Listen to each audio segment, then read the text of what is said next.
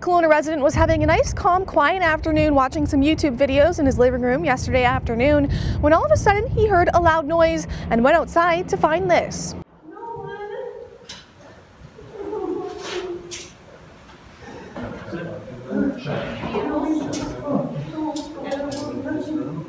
I heard that there was a gentleman that walked into our building with a sawed-off shotgun. The address is 1441 Sutherland. Supposedly he got out of a Jeep. I can't confirm this information, but he walked into the apartment building up to the 4th floor, and it was 3 doors down from my apartment. I was in my apartment. I heard a loud bang, police shouting. I opened up my door with my camera and started to record. Please stand up. Jax, anyone else in there? Seriously, My thoughts were like, yes, finally that guy's getting busted. The guy who lives in that apartment, he has people coming and going all the time in his apartment.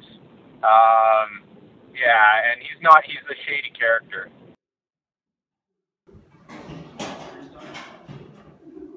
We arrested 2 people, a male and a female in their mid-20s, maybe early 30s. Kelowna RCMP have yet to confirm the incident. For Castanet News, I'm Madison Earhart in Kelowna. Read letters to the editor in our letters section under the opinion button in the yellow masthead.